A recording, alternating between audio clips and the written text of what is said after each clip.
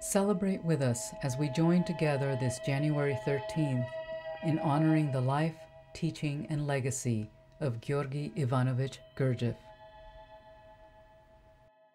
We begin with a reading from Mr. Gurdjieff's Legomenism, All and Everything, and listen to piano compositions of his sacred music. A menu of specially selected delicacies has been prepared. This is an evening of celebration.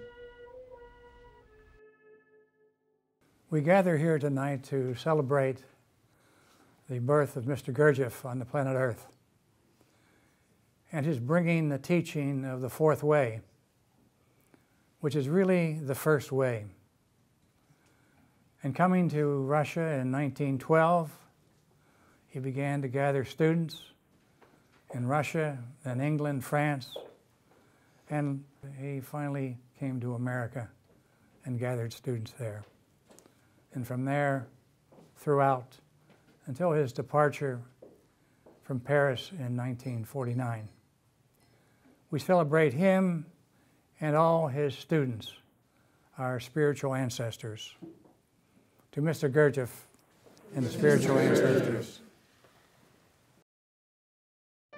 In 1912, Mr. Gurdjieff arrives in Moscow and forms a group of students in order to actualize his sacred task, to establish the teaching that would awaken in men and women the sacred impulse conscience still surviving in the subconscious.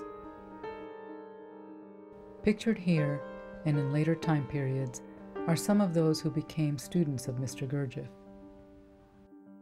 Having led his students out of Russia through the Caucasus Mountains to Georgia, then Turkey, and finally in 1924 he establishes in Avon, France, near Fontainebleau, his Institute for the Harmonious Development of Man, known as the Priory.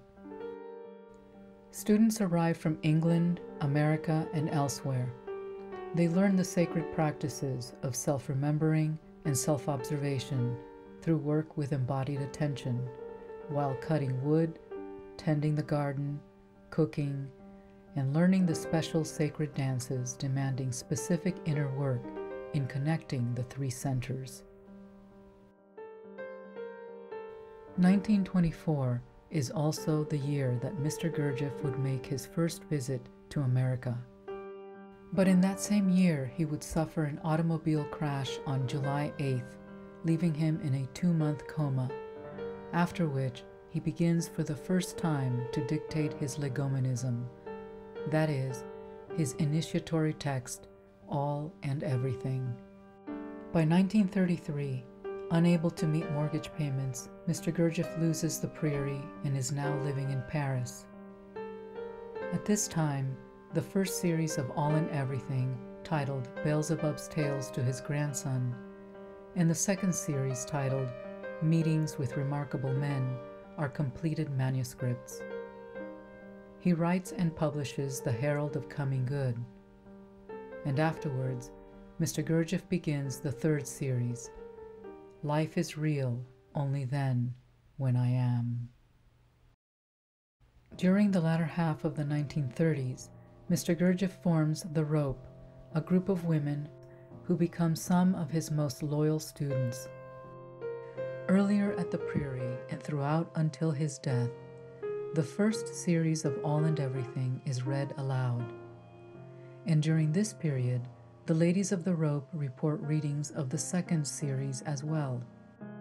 Listening to the readings, Mr. Gurdjieff could study how the words resonated in the listeners, allowing him to fine-tune the vibratory effect of the words, which were now his means to carry forward the transmission of the teaching. In 1940, as German troops enter and occupy Paris, Mr. Gurdjieff's apartment becomes the spiritual refuge. Transcripts of meetings held during this time are a testament to the seriousness and genuine courage of the students.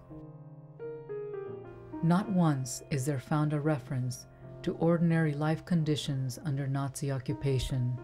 On the contrary, the small space, packed with dozens of students each night, speak their questions resounding with the single aim: to awaken. Following the war, many more students come from England, America, and other places. He takes many trips with students to the countryside, including the caves of Lascaux, always teaching, those ready to receive, always learning. The meetings and readings continue. Mr. Gurdjieff says, "Finish this last book, my work will be done. My task in life coming to an end." On October 21st, 1949, Mr. Gurdjieff sees the first proofs of the American edition of All and Everything. On the 29th of October, 1949, Mr. Gurdjieff leaves the body.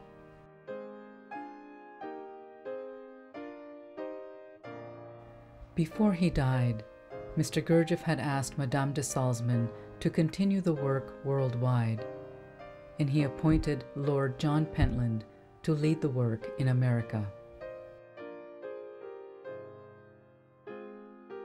To our spiritual father, Mr. Gurdjieff, and to his students, our spiritual ancestors, we offer our work in gratitude.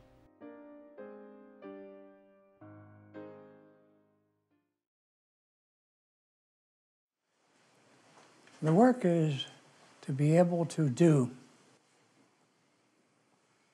Everybody's doing, constantly, everywhere, 6 billion people.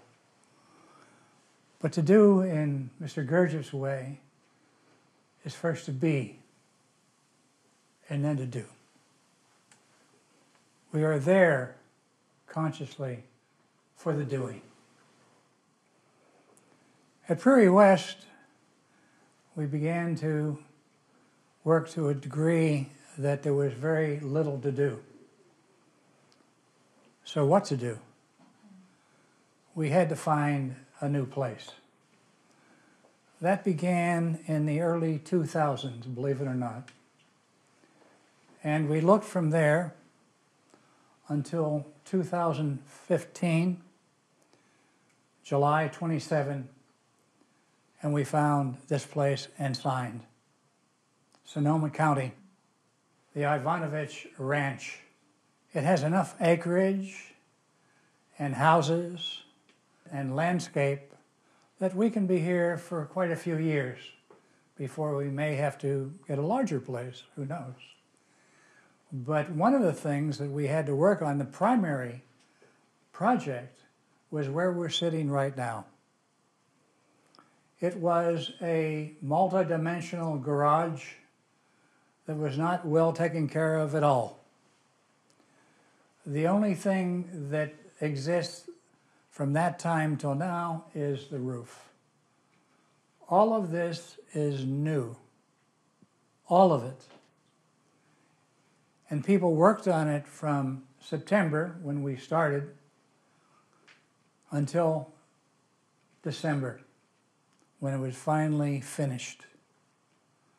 It was an incredible project, along with all the other projects of landscaping and building bathrooms and so forth and so on. But here we are right now in the retreat center of Ivanovitch Ranch that was done in terms of being and doing.